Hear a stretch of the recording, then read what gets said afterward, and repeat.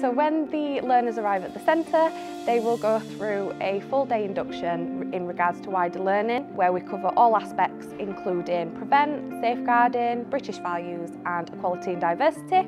They work very closely with customers on a day-to-day basis, so it's key for them to recognise the risks, look out for potential hazards and keep themselves safe whilst they're on the job.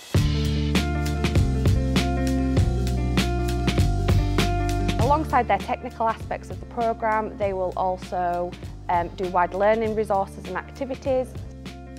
As an apprentice, whilst we're here, we're learning with all different types of people, all different types of backgrounds, religions, faiths. It really helps us to have that adaptability to be able to grow around people.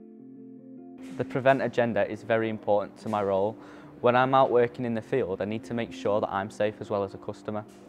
I also look out for county lines. This is when young, vulnerable people are being exploited by gangs involved in drug crime.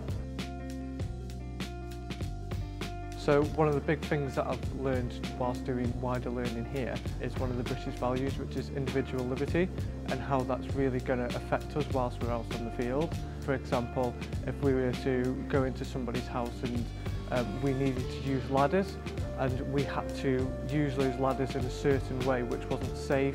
That then gives us the power to call upon those British values to then make that decision of whether it is safe or not to continue doing our role. We also have refresher training sessions throughout their time as an apprentice, and it is also embedded through their sessions with their tutors every day.